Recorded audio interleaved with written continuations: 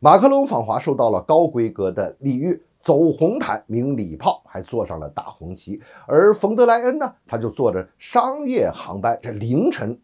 到达了北京。所以外媒就说了，说这是中国有意在冷落冯德莱恩。但实际上根本就不是这么回事，我们是严格按照外交的规则在办事。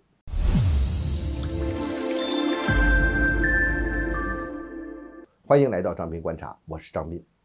外媒的这种说法呀，其实又是不怀好意，而且你觉得它酸溜溜的说这个中国刻意冷落冯德莱恩呐，然后这个看人下菜碟什么的，这根本就不是这么回事，我们根本也没这么小气，这也不是我们大国的做派。而我们呢，要搞外交，一向还是礼仪为先，咱们是要按照这个规格对等的来嘛。首先一个，马克龙访华，那是应我们国家主席的邀请来中国访问，这是一次国事访问，我们说的也非常的清楚了。那你说外国的元首来，我们是按照国家元首的这种接待规格来搞的，那这很正常嘛，走红毯这一点都不奇怪嘛，是吧那但是我们再看冯德莱恩的访华，我们讲的非常清楚了，你看他是在中欧进行了商定之后，他自己要来的，而且呢，我们正式发布的新闻稿是他来访问，没有说是国事访问呢，还是说是一个这个事务性访问呢，还是什么访问，我们就用了2个字访问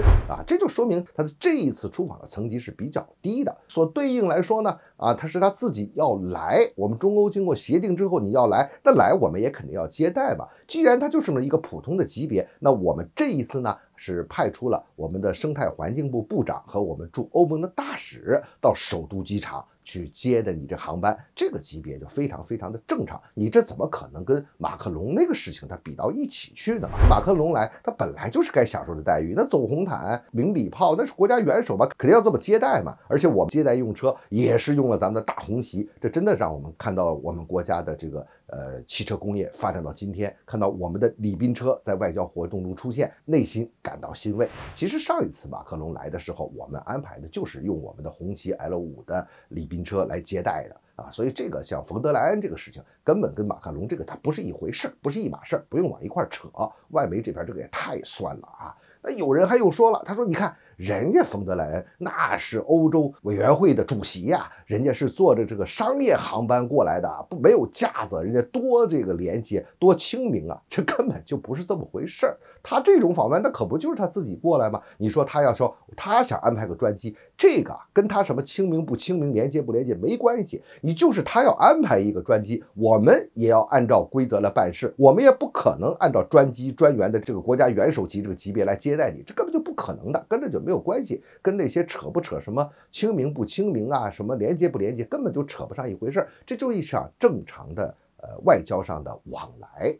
至于说冯德莱恩本人，他肯定是美国的代言人，人不都开玩笑说吗？他说他哪是什么欧盟委员会的主席他简直就是美国驻欧盟办事处主任，他所有都是代表的美国的立场。而且未来呢，他卸任了欧盟委员会主席之后呢，想要去出任北约的秘书长，那个时候他就可能完全就靠在美国的身上了。那当然了，我们也是欢迎他来的，毕竟呢，我们和欧洲的很多事情还是要通过欧盟委员会这个执行机构来具体来办他也要代表欧洲的利益，要代表欧盟的利益，这里边很多事务性的东西要协调，但是你别超越你那个职权。你像他出访之前讲出那3点，指责我们中国这个那个吧，说中欧是这种系统对抗性的关系吧，又说我们在